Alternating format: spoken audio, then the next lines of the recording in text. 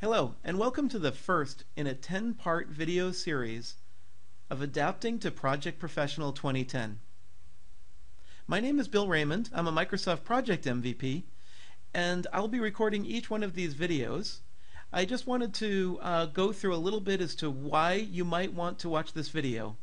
One is you will be expected to already be familiar with the Microsoft Project desktop. So if you already have Microsoft Project on your desktop, you've been working with Gantt charts, you're familiar with project management terminology, then this video is for you. If you've never gotten started, you could probably find this video series helpful, but I really only will be covering major changes in the product as opposed to how to use Microsoft Project overall. One of the other things that I'm trying to do is make sure that I don't go PowerPoint crazy, so this video and the last video will have some PowerPoint slides. Everything else will be pure demonstrations. So what are some of the things that are new inside of Microsoft Project on the desktop? Well, there's quite a bit. Actually, there's more than I can list on this page. However, these are the big ones. These are the big investments that Microsoft made. First, there's a new ribbon UI. There's lots of improvements that come along with that we'll walk through. There's manually scheduled tasks. This is something that I think some project managers are going to love and others will wish weren't there. But actually, I think you'll see some, after you start using it, some real good uses for that capability. Inactive tasks, a team planner capability that allows you to visually fix resource over allocations, a new task inspector capability that looks how tasks are formed and resources, how they're assigned to tasks, and actually gives you some feedback as to how to improve your schedule.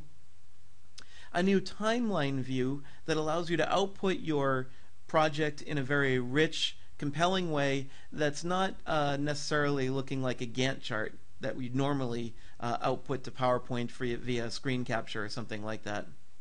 There's a new backstage capability, and I'll show you some of those, but actually one of the things that I really like about the backstage is this new dynamic print preview option, and we'll walk through that. It has Visual Studio Team Foundation Server integration. If you're a software developer and you want to synchronize your project plans with Visual Studio, there's that capability. I'm going to show where it is, but I'm not going to get into much detail on that, primarily because I'm not really a software developer and I don't really know too much about the integration. I plan on learning it, so maybe I'll do a video on that some other time.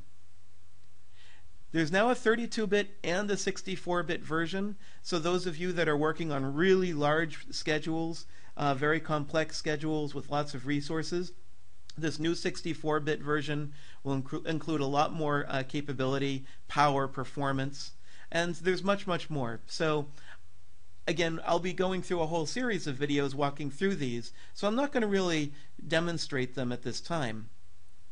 But let's go ahead and talk about what the video series will encompass. First, there's this video, so that's our PowerPoint slide deck that I'm going through now.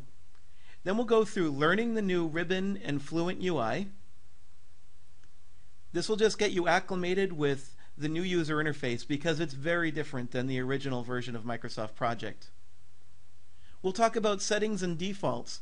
If you go into Microsoft Project today and you go to Tools, Options, and set all your defaults there, that's not necessarily where they are inside of Microsoft Project 2010. So we'll go through finding those common things that you might set at the beginning of a project. We'll step through manually scheduling tasks, the new manual scheduling feature. We'll talk about inactive tasks. And with number 4 and 5, manual scheduling and inactive tasks, I have some thoughts on some of the best practices for using that, and I'll share those with you as well. You can decide if they're best practices for your cell, for your organization. We'll talk about the new team planner and resource management capabilities, the new timeline view, and then we'll also talk about some of the new reporting, printing, and output capabilities. And then I'll also show you some of the advanced features.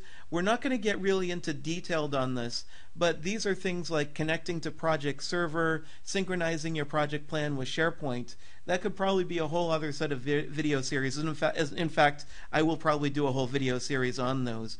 But I'll at least show you how to access them and what some of the capabilities are. And then we'll wrap up with one last PowerPoint deck to sort of cover all of these. If you're starting from scratch watching this video series, I plan on releasing them once every few days to a week. So there'll be some time periods between each one of these videos. So do keep an eye on my projectnation.net website. So with that, what I'm going to do is wrap up here, and I hope that you enjoy this video series of Adapting to Project Professional 2010. Please do provide me any feedback on my blog. You can get to that at projectnation.net. Please do respond to the posts. I do read them, and I'm ready and willing to take your feedback and input. Thank you.